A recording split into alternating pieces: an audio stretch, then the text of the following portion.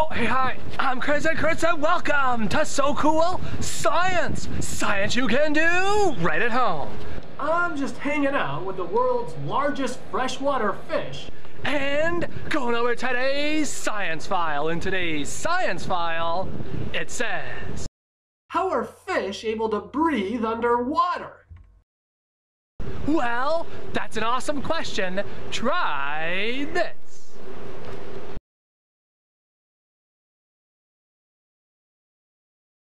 You will need a large glass jar, some rocks, a few fake plants, and an air pump.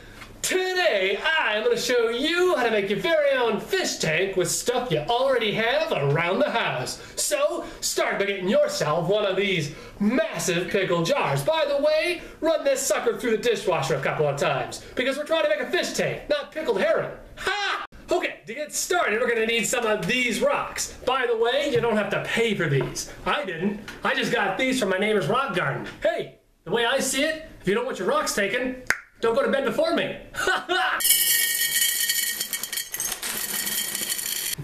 Okay, so these little plastic plant things aren't necessary, but I think they're pretty wicked cool, so I'm going to add them. By the way, you don't need to buy these. You can just get them from, maybe your grandma, from a previous fish tank she had.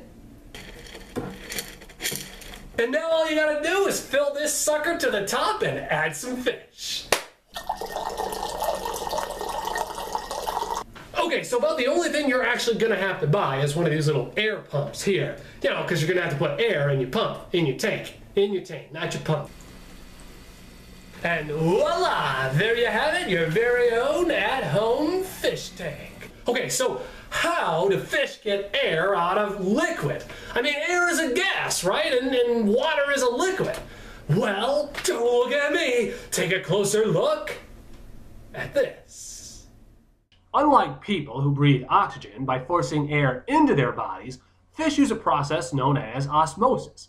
A process where high concentrations want to spread out equally in any given space. Fish take oxygen-rich water in through their mouths and push a current of water out through the gills, which contain tissues similar to the pages of a book. This creates a large, massive area where gases can exchange from outside and from within inside a fish's body. As a current of water passes through their gills, high concentrations of oxygen diffuse through the thin page-like membrane structures, as well as high concentrations of CO2 diffuse out of the fish's body and back into the water. You might think that if fish just use osmosis to breathe, they should be able to breathe out of water as well. However, just like gravity pulls the pages of a book closed, gravity also squeezes gill structures closed as well, reducing the area of gas exchange. Since the fish can no longer push a current of water, which would keep these page-like structures open, high concentrations of CO2 build up in the fish's body and cause death. Not all fish are unable to breathe out of water. Some fish, like the lungfish and the catfish, are able to stay out of water for long periods of time.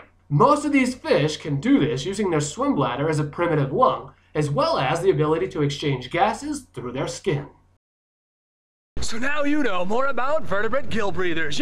Making your own aquarium right at home is why science is so cool.